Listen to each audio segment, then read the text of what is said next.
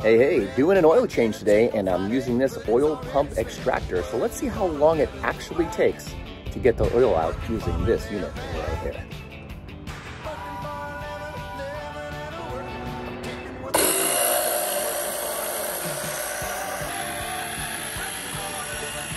So that took about 10 minutes. Let's see if we can get some more oil out. Yep, got more oil. Get it all out until you're satisfied.